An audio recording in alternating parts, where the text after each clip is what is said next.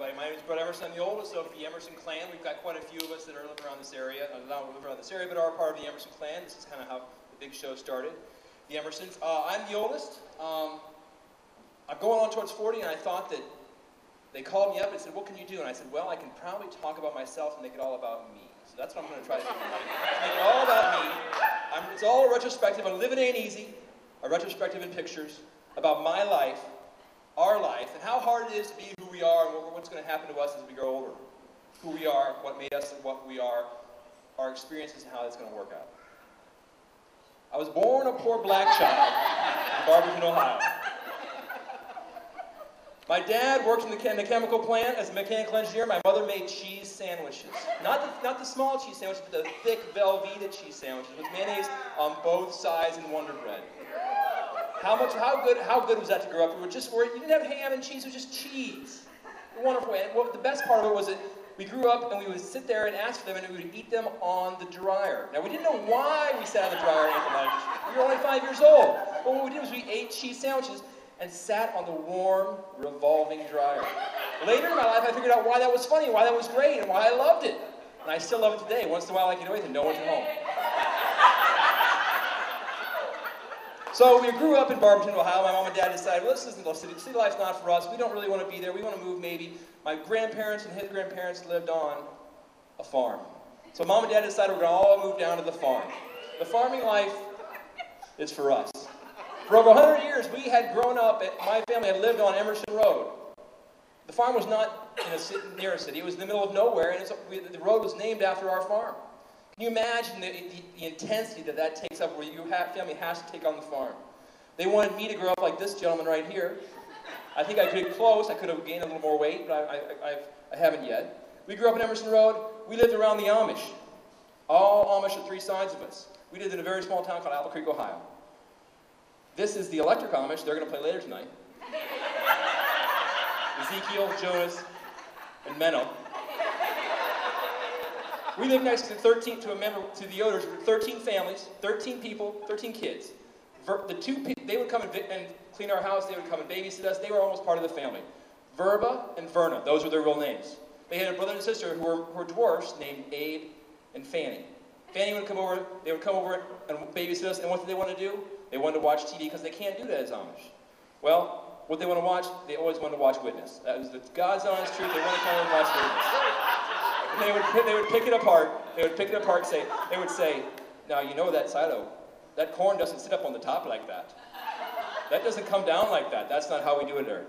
So we grew up in the farming life. But these are the formative years. These are the years when you grow up and people can make you who you are or screw you up as much as possible. This is the time when you learn how to act, you learn how to be, and these people have so much influence in your life. One of the first things that happened to me was I needed glasses. 4 years old and I needed glasses. This is what they wanted me to be. This is what I ended up as. I got in a clinker fight with John Orr when I was 7 years old, and I was at fault because he threw the clinker at me and hit me in the eye. I had to pay for it. Now, I didn't have to pay for it with my credit card because I didn't have it. They had the passbook. I had to write the number 16. That's how much the lens was to replace. I had to write that. And that was 2/3 of all my money. I had 24, then it's minus 16. That made me the frugal person that I am because I could realize right then, damn, that cost me 2/3 of my net worth. So you go to school, and who do you meet? Mindy Pepler. First grade, kindergarten, you always have this crush. You're going to have this crush forever, okay? There's this girl, the little pigtails, she sits in the back. She's the cutest girl you ever saw in your life. I could only want to be and hang out with her because she was cool. But I could never do that because I was a fat kid. I was a fat kid all through school. Not the huge weight. Now, I would fuck in the first date, but I never had a first date until senior high school. That was the unfortunate part of this. So I would love to do that, but I couldn't. So all through school, I was a fat kid. Not the overweight, huge fit, but just enough that people would notice and say, "Oh, look at him. Well, that's too bad." So growing up at the farm, what do we have to do? We don't have a lot to do. We don't have a lot of city things to do. We don't go play basketball. What do? We work on the farm. So once the time of year the fair comes up, what do? We make farming a competition. We show cows. This could have been me. We're dressed in white showing cows every year with the fair queen giving you the trophy. Now, I was really good at this. I was really good at showing cows. I could lead them around and show how. And Every year, I did it for 8 years. By my 3rd year, I was showing a cow. I got second. They line all the cows up in second. Then they come in front of you and they tell you how come you came in first, how come you came in second.